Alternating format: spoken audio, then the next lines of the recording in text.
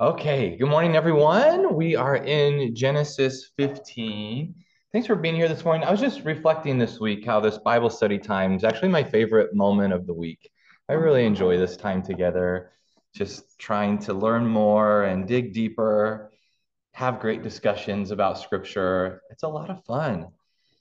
So here we are in Genesis 15. We went through the first six verses and we said we would come back to them as we started this week.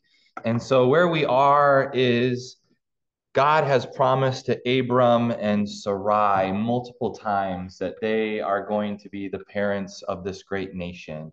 And so we talked about how we had this break from the prehistoric into the historic. And even though we are now in this historical moment, there is still barrenness. The story of God's relation to humanity is, can the promises that God makes in the midst of barrenness come true? And the promises are given without any evidence that they're actually going to come true. And the promises are made again and again, and yet Abram and Sarai continue to go through these experiences, go into foreign lands like Egypt, leave their homeland, wander, and yet they're still supposed to trust.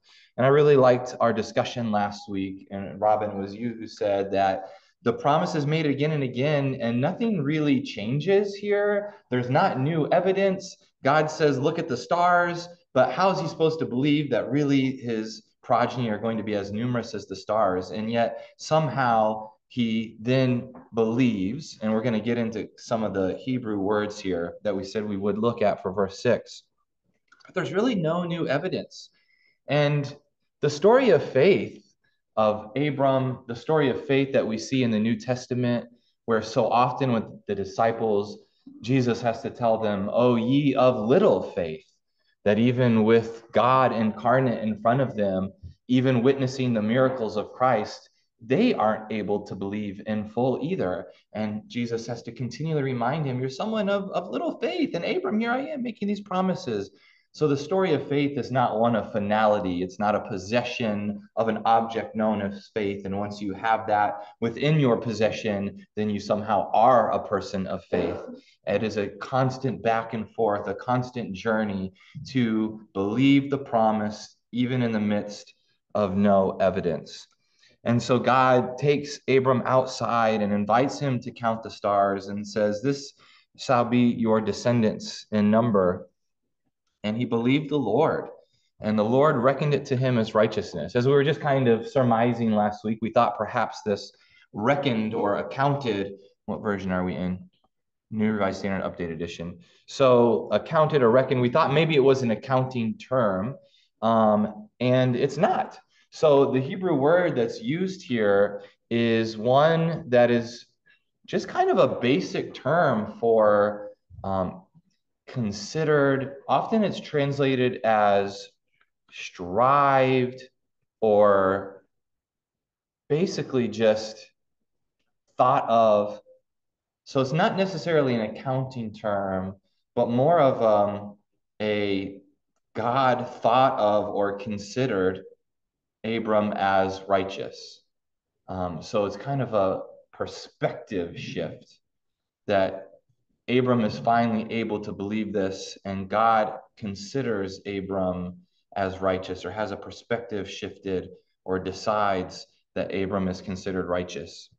And this word for righteousness, the Hebrew is sadekah, and this is a word that's often used in the Hebrew Bible, and it's meant to have a tie-in with the concept of justice, that righteousness comes from justice, that when you are just and you live equitably, then that is righteous living. And so it is Abram's attempt at imperfect faith that God thinks of Abram as someone who is righteous. So there's not a lot of accounting here. It's not necessarily too illuminating to look at the Hebrew to give us more of a context for what this means. But as we said, this very verse has been used by theologians throughout Christian history to speak of this idea of being justified by faith alone and not by works, that through Abram's faith, he's considered righteous. And of course, there's going to be a lot of dialogue within Christian history, even in the New Testament, as you get the example of James coming in, faith without works is dead. That yes, we have faith, but our faith leads us to just actions. Again, even if our actions are imperfect, just like our faith is imperfect, our faith does lead us to righteous acts, even as God already considers us righteous. Questions or comments about those first 6 verses? I have a question, I guess. Robert and I were talking about this last time about it seems like this scene is parallel to the scene where God says, look to the north and south, all this land will be yours. And that isn't where Abram believed and was credited to him as righteousness. And now God says, like, if that weren't fast enough, like what would the sky? I'm just thinking about the land didn't quite do it for Abram, but the offspring did. And the metaphors, like looking at the vault of the heavens is so sublime and staggering. You know, to the land where there's a horizon. Yeah. Kevin's observation is the last scene that parallels this, the promise is told that you can look to the north and south and east and west, and as far as your gaze will take you, this will be the land that you and your progeny will occupy. And that's not enough for Abram. And yet there's this moment of looking into the skies, which is a much vaster expanse than what you can see via the horizon, and this sort of sublime experience is what leads him to finally believe. Yeah. Yeah, very interesting that it takes that much. The promise has to be as big as the cosmos to believe that it's true. Any other comments or questions? Yeah, Diane? I just, it struck me how we're already seeing that exclamation, do not be afraid. That occurs constantly. I want most of Yeah. So Diane says we're seeing the contours of that repeated phrase when there's an interaction between the divine and the human of be not afraid that we'll get again and again in the Old Testament and the New Testament. Robin? I just noticed we're reading Jeremiah at home, and the Chaldeans are Babylonians. That's what when I looked it up, it's like Babylonians. They seem to use the term interchangeably, and when I looked it up, it said, "Oh, they're the same people." Does that mean that Abram was Babylonian? Yeah, great question. So when this text is being compiled into written form, they're able to put place names or markers in. And we've seen this already in Genesis, where there's references to people groups that don't exist yet. And so the Chaldeans are kind of the proto-Babylonians that will kind of become the Babylonians. And so they're kind of giving a marker here that this city of Ur is later going to be the region of the Chaldeans, even if that concept doesn't necessarily exist yet. So we've just got kind of general people in the region that are going to become these groups, but not necessarily are those groups yet. So he is, ostensibly a Canaanite, just like all the other people there. There's no separate Hebrew people yet until we get to Abraham, and they then consider themselves a new Hebrew people. You can trace his lineage back to Adam, ostensibly. I mean, yes. Later, Jesus would Yes. Yeah, as can ostensibly all the people. And then the divergences come from, Cain versus Seth, Ham, Shem, and Japheth. So it diverges. So the Hebrews are going to say, well, we come from a lineage that traces to Japheth, and then back through Seth, and you all go to Cain. Right. Yeah. Great observation. Thought I saw one more hand up, maybe. Okay. So then God said to Abram, I am the Lord who brought you from Ur of the Chaldeans to give you this land to possess. But he said, "O Lord God, how am I to know that I shall possess it?" He said to him, "Bring me a heifer 3 years old, a female goat 3 years old, a ram 3 years old, a turtle dove, and a young pigeon." He brought him all these and cut them in two, laying each half over against the other. But he did not cut the birds in two. And when birds of prey came down on the carcasses, Abram drove them away. As the sun was going down, a deep sleep fell upon Abram, and a deep and terrifying darkness descended upon him. Then the Lord said to Abram, "Know this for certain, that your offspring shall be aliens in a land that is not theirs, and shall be slaves there, and they shall be oppressed for 400 years. But I will bring judgment on the nation that they serve, and afterward they shall come out with great possessions. As for yourself, you shall go to your ancestors in peace. You shall be buried in a good old age, and they shall come back here in the fourth generation, for the iniquity of the Amorites is not yet complete." When the sun had gone down and it was dark, a smoking fire pot and a flaming torch passed between these pieces. On that day, the Lord made a covenant with Abram, saying, "To your descendants I give this land, from the river of Egypt to the great river, the river Euphrates, the land of the Kenites, the Kenizzites, the Cadmonites, the Hittites, the Perizzites, the Rephaim, the Amorites, the Canaanites, the Girgashites, and the Jebusites." All right. So what has happened? Oh, yeah, go ahead, Donna. Back to the reading of the animals, sort of cutting them in half. What the heck? Yeah, what the heck? What the heck? So this is a way that covenants were sealed in the ancient Near East. So what's happening here is a very common practice. So after you would make a covenant, so we'll get into this in another passage later. We'll go extensively. I've mentioned the term suzerainty treaty before.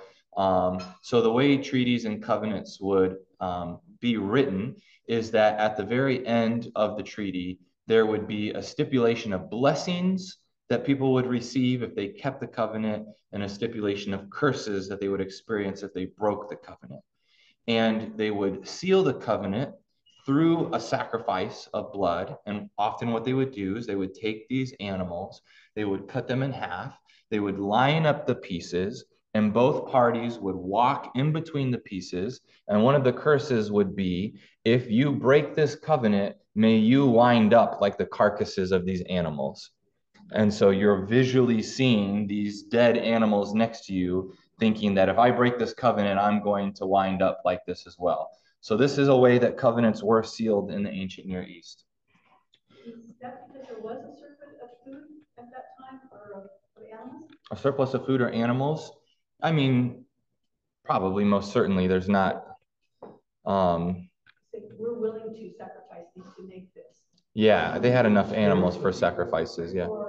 Say again, Toby? It'd be there's the scarcity of this type of wealth that would make it very valuable to sacrifice. Toby's saying if there were a scarcity, and I'm not exactly sure if there was, then it would signify that it was an even greater value, that it was worth sacrificing it for the sake of the covenant. Yeah, that's a good thought.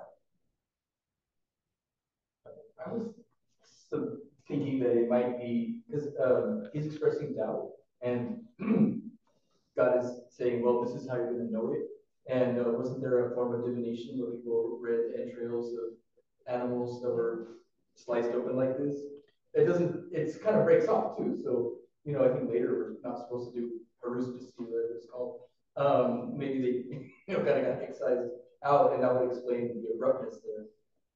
Yeah, that was a practice. So there were several forms of divination, of how people would try to predict the future. And one of them is going to be kind of codified within the Hebrew Bible, of casting the Urim and the Thummim to decide how they land, and that will decide how, casting lots, we'll see that phrase a lot, but looking at entrails was another way. So that could potentially be what's happening here. But we do know that this exact practice was something that was done as well. But I think that could definitely be in play. James? Just a question. Why did they cut the birds in two? Are birds symbolic of something specific, or no? So why did they not cut the birds in two? Yeah, I just thought that was weird that they were like specified that they had to do that to the birds. So yeah, so most likely the reason being, the turtle dove and the young pigeon were very common sacrifices because it was easier to get your hands on a turtle dove and a pigeon. So perhaps they're not cutting the birds in two because after this ritual, they're going to sacrifice them in thanksgiving or gratitude.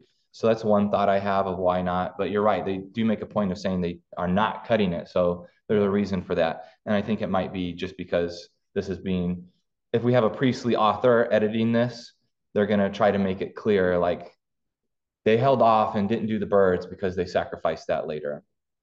It was a common Thanksgiving offering. They had different terms for these offerings. So the birds were a common Thanksgiving offering. Yeah, Diane? I'm making a comment for my husband. He won't say anything. Anyway, he commented that in verse 6 says, and he believed the Lord, Abraham believed the Lord. And then you go down and right below, no, go back up. And verse 8, he says, "Oh Lord, how am I to know I shall possess it?" So there's an element of belief. And I think it's kind of reassuring in a way that in the midst of our faith and belief, and also exists with questions. Yeah. And, disbelief. Yeah. Beautifully said. Thank you, Hugh and Diane. So yeah, great observation, Hugh. And Diane, you said something similar last week as well, and I thought that was profound. Again, we have this tension, this interplay between faith and doubt. You're right. Abram believes, it's credited to him as righteousness, and then he still has questions. You know, show me, help me believe. How do I know that I'm going to possess it? And those questions still come, reassuring to the rest of us that this is how faith works. Okay, so we're doing this ritual. Yeah, Kevin. Just quickly, I mean, I think it clarifies what I was trying to say before, which is it seems like the promise of offspring and the promise of the land are two separate things. It's like, got it, kids, got it. Still not clear on this land. Yeah, yeah. And like, if you can do one of them, why not the other? Yeah. So the belief comes about the progeny, but then the doubt is about the land. And so why would he not believe both things? Is he really nervous about how he's going to take this land? Donna? Did they possess that land because they got the prophecy of them being theirs to possess, or were there things in some form of writing or understanding? You mean at this point or later, like how they will possess the land? Yeah, how did they possess the land? They were living in a very open, again, rustic setting. Well, as is noted in this passage, and we'll talk about what this means in a minute, Abram is told that he's not going to possess it until he comes back to the area after 400 years of slavery, which is a reference to their time in Egypt. Now, this is written post the Egyptian exile. So the oral tradition is going to be in existence since the time of Abram. The written text, exactly. It's going to be written down. The oral tradition is going to exist. It's not going to be written down in this form with this foreshadowing until the exile. And I'm going to raise my typical point.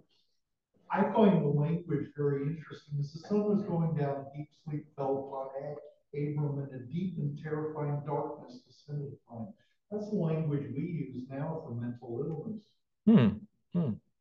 So Toby says this idea of a deep and terrifying darkness is part of the language we would use for mental illness, perhaps a moment of depression.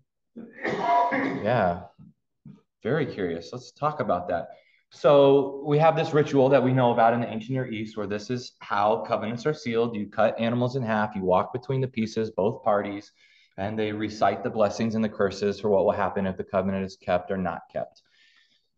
Knowing that, how is this scene different than what I just described?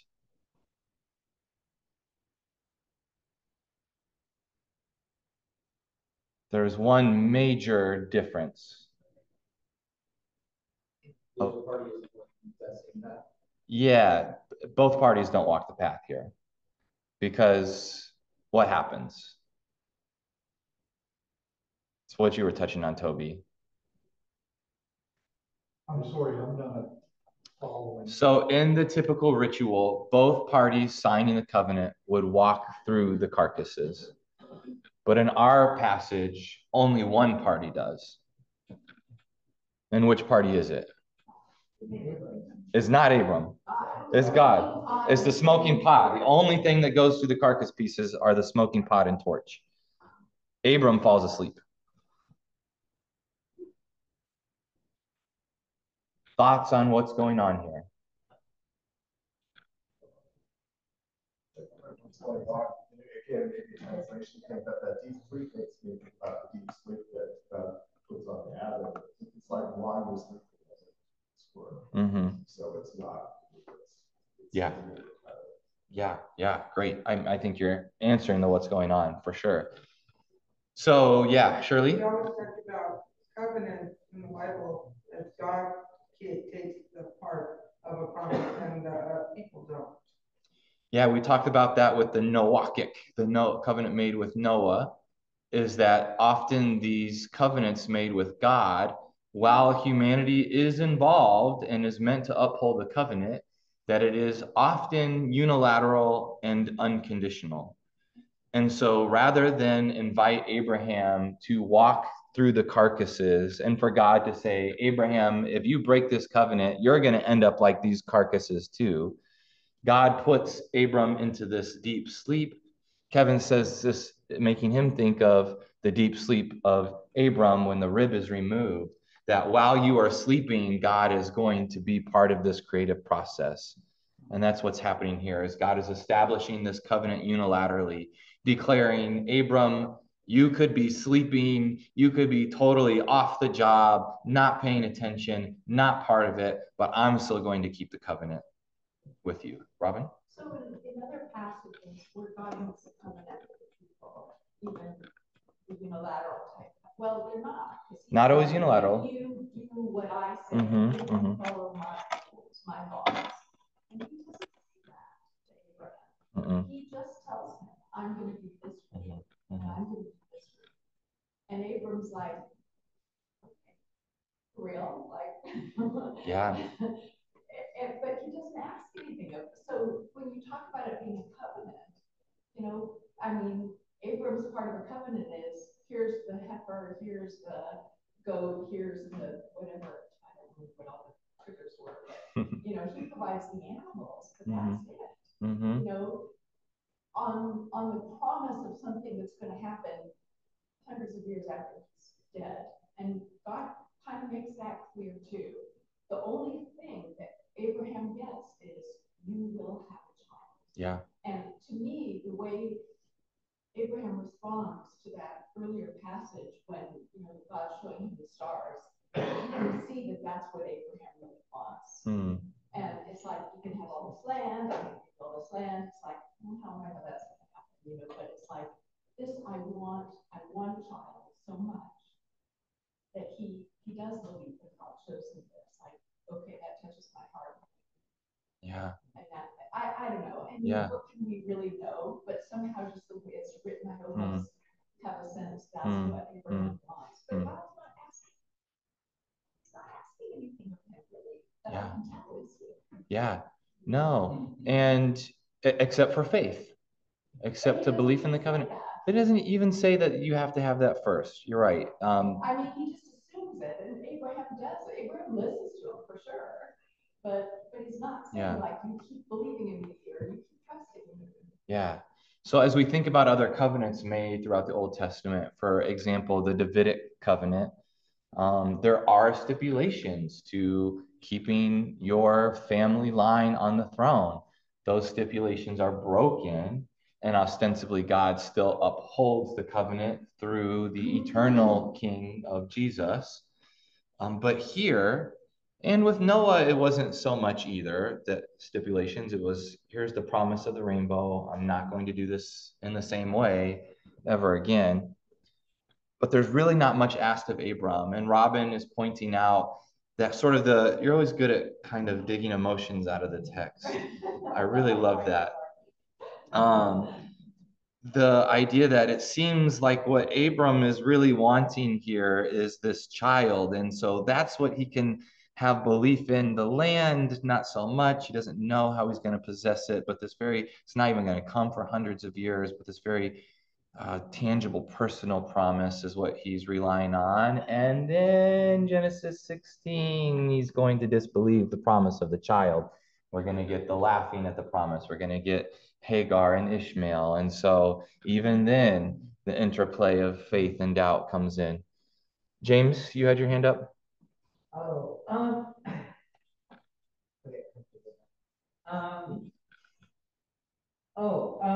I was going to say that I don't agree with the point necessarily that there isn't any stipulation here. Yeah. Because the foreshadowing that we mentioned earlier about the 400 years and everything, that's a stipulation. That's God setting out the rules right there. He's saying that's what's going to happen. I mean, maybe it's not a direct stipulation that's going to affect Abraham right away, but it's going to affect what comes down the line, what ultimately has been promised. I would say that's a stipulation. Okay. So not necessarily an expectation made of Abraham, but definitely a stipulation of how it's going to come, when it's going to come, how you're going to experience it. Yeah. So everyone understands the reference to 400 years. So that's going to be what we're told is the length of time of slavery in Egypt. So this is a direct reference to that. The iniquity of the Amorites is not yet complete.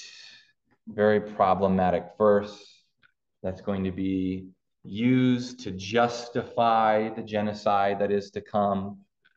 And so when you're attempting to defend scripture as literal from a fundamentalist perspective, you then have to come up with ways to explain away the problematic aspects of the text.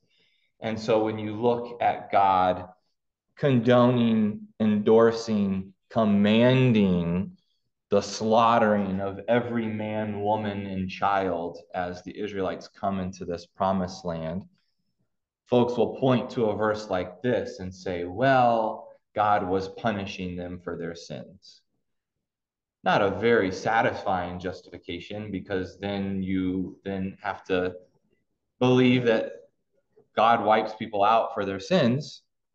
But this is the sort of verse that's going to be pointed out. And so the suggestion is that the Amorites are going to be wiped out, but God's going to do so as punishment once their sin continues to build up and it's time to get rid of the Amorites.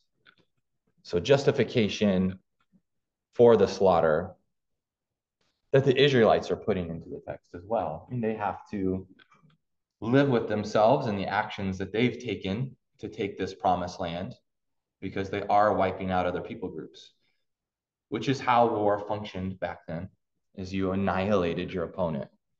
And so the Israelites do that and then read into it that this was the command of God.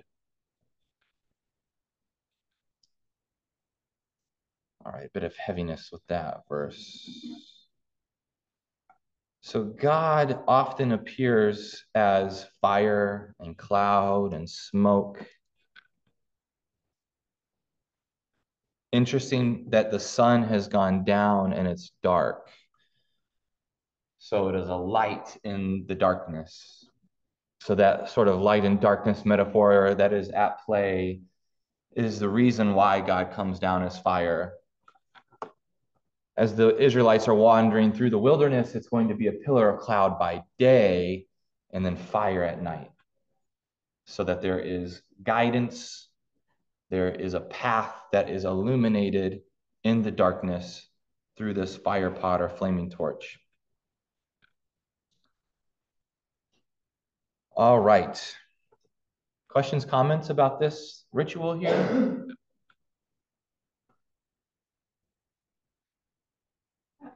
So pot go between pieces to just kind of float.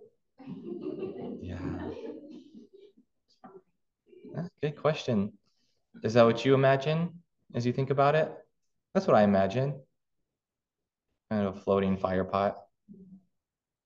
So is the torch coming out of the fire pot, or it's a fire pot and then a torch? Or As I was reading it, I said, I hope someone doesn't ask me that because I don't know. I had the same question. So it can't be mistaken with nature, you know? Yeah. Nature that's not mistaken that way. Oh, that could just be like a little winds that carry a lot with them, like kebabs or stuff. That is oh yeah, you know, it's really fascinating once you know, on one end you have kind of the attempt to justify literal interpretations, but then there's on the opposite end for folks who are wanting to read the text as completely scientific and naturalistic with no possibility of supernatural miracles. Then it's fun to kind of see those readings. Like, how do you explain away all the miracles? What natural phenomenons are happening?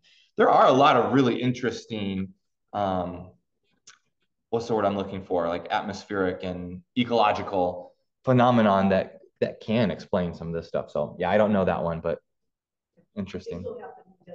I think it's called a haboob or something like that. But anyway. Oh, a haboob, a desert storm. Yeah. Yeah. But that's just dirt and rain and other things carried. There's no fire involved. Yeah, interesting. But you can't guys it. Yeah. I have a question for you and Jen, and I haven't written it down. Oh, for the church service? Yes. What's your question? What are yours and Jen's, I don't know if you call it theology or what, on scripture. Yeah. The word of God. Yeah, sure. You know, just like okay. An exposition. Yeah, definitely. I'm not sure how to ask it. You asked it beautifully. I know exactly what you're asking. Okay, yeah. We can save that. We can tackle it in there, do a devotion on it, talk about it in here. Yeah, good question. A turtle had it on the back of his back.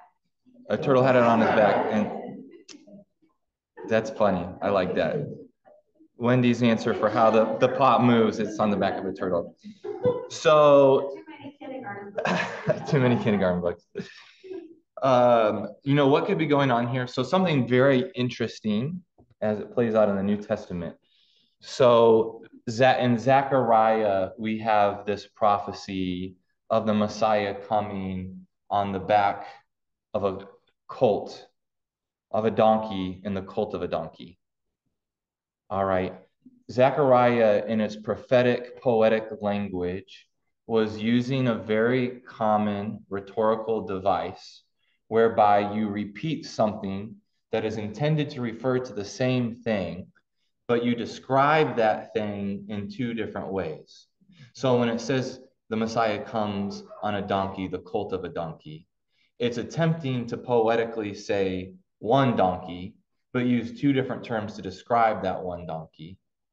And then we get our New Testament folks who are attempting to describe the Messiah using the language of the prophetic material, who aren't versed in Hebrew poetry, and they put a donkey and the colt of a donkey in one of the Gospels on the scene, thinking that's what's supposed to be there because of the words of Zechariah.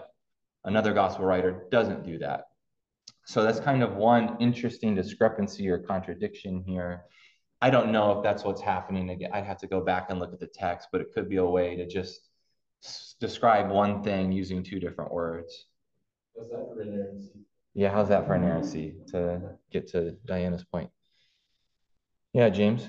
I guess I was just telling him, but I guess I see it as much more kind of what you're talking about right now, poetic, metaphorical, that the smoking fire pot and the flaming torch. I think of these things as like what you were saying, faith in the darkness. That's the idea of the soul or the heart. Abram and God together is like that. What we're going back about justice and righteousness, that it's more metaphorical and symbolic. There's not like any flaming torch actually passing between it, but it's the idea that there's this bond between God and Abraham now that's being manifest through that light in the darkness. Yeah, definitely. And I think that the author is this oral tradition. The author is writing it down, very much that in mind. So did this happen literally? Was there a fire pot? Was there a flaming torch? I don't know. There could have been. Regardless, that metaphor is very much intended here. So that was really beautifully said. So this really intimate moment between Abram and God of this promise of the light and the darkness. The promise is there. You don't know how it's going to happen, but I will illuminate it. Trust, have faith. Yeah, that's beautiful. All right, anything else on Genesis 15? Just want to add that at the end, where it talks about the land specifically that Abram's descendants will possess. It says from the Nile to the Euphrates. And in Reverend Mother Isaac's book that I finished not too long ago, he talks about how, well, what land, and this is one definition, but it's given different definitions in different biblical passages, and it's one of the things that is problematic about trying to define, what is the promised land. Yeah, great point. So Ben's saying, reading this Palestinian pastor, Christian pastor's book, and the promise of what is the promised land has different definitions throughout Scripture. And that definitely plays into modern political discourse, because if you're using Scripture to justify the promise and the contours of the land are different in so many different places. It can become quite small. It can become quite big. Yeah, especially if you're naming somebody like Mike Huckabee to be the ambassador to Israel, and he's saying there's no such thing as the West Bank. There's only Judea and Samaria. There's no such thing as settlers. It's just communities and very, very genocidal again. Perspective on communities of the unique. Yeah. Oh, thanks, Ben. Gosh. Scary, real, something to have in front of our face these next 4 years. Okay, let's read this passage, even if we don't get to discuss it too much. Now, Sarai, Abram's wife, bore him no children. The promise has not come to pass. Promise nothing. Promise nothing. Promise nothing. She had an Egyptian slave whose name was Hagar, and Sarai said to Abram, "You see that the Lord has prevented me from bearing children. Go into my slave. It may be that I shall obtain children by her." And Abram listened to the voice of Sarai. So after Abram had lived 10 years in the land of Canaan, Sarai, Abram's wife, took Hagar, the Egyptian, her slave, and gave her to her husband Abram as a wife. He went into Hagar, and she conceived. And when she saw that she had conceived, she looked with contempt on her mistress. Then Sarai said to Abram, "May the wrong done to me be on you. I gave my slave to your embrace, and when she saw that she had conceived, she looked on me with contempt. May the Lord judge between you and me." But Abram said to Sarai, "Your slave is in your power. Do to her as you please." Then Sarai dealt harshly with her, and she ran away from her. If this isn't human relationships as we experience it, as we saw it with Adam and Eve when fingers got pointed. Let's take 3 minutes and dig in and ask some questions. So the language here is very intentional. The promise has not yet come to pass. And what happens to Abram in verse 2 that I think is very intentional. Abram listened to the voice of Sarai. Just as Adam listened to Eve, yeah. And who's writing this book? Whenever something goes wrong, I love how women get blamed. Yeah, women are blamed here. I think the author of the text is trying to say Abram's listening to Sarai and not to God. However, what's missing is his own agency. And he's not going to take responsibility for that agency at all, because he's then going to say to her, "Well, as you're a slave, you deal with it." So we've just got a lot of really complicated emotions and relationships here. So the fact that Hagar is property, the fact that she has no agency, and is able to be given to Abram at Sarai's will, that Abram releases himself of all responsibility. It's not his decision. Oh, he's just listening to the voice of Sarai, or Adam's listening to the voice of Eve to do this, but he's the one taking the action. She conceives. Hagar is naturally looking upon her mistress with contempt, like, how dare you force me to not only be raped, which is what's happening here, but also to not have possession of her own child. The intention of this relationship, this action, this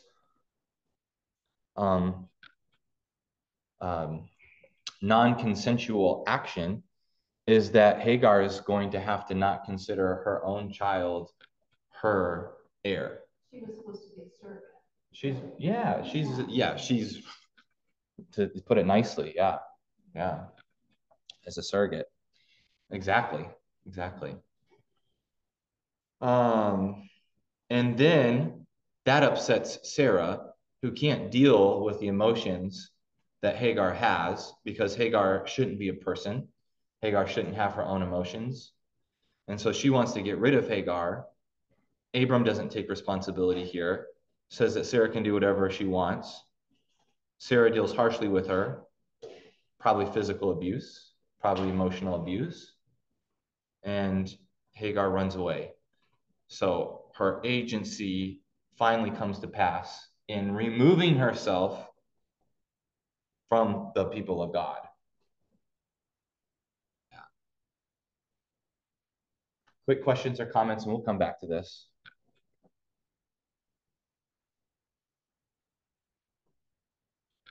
Okay, so we're going to deal with the messiness of this scene.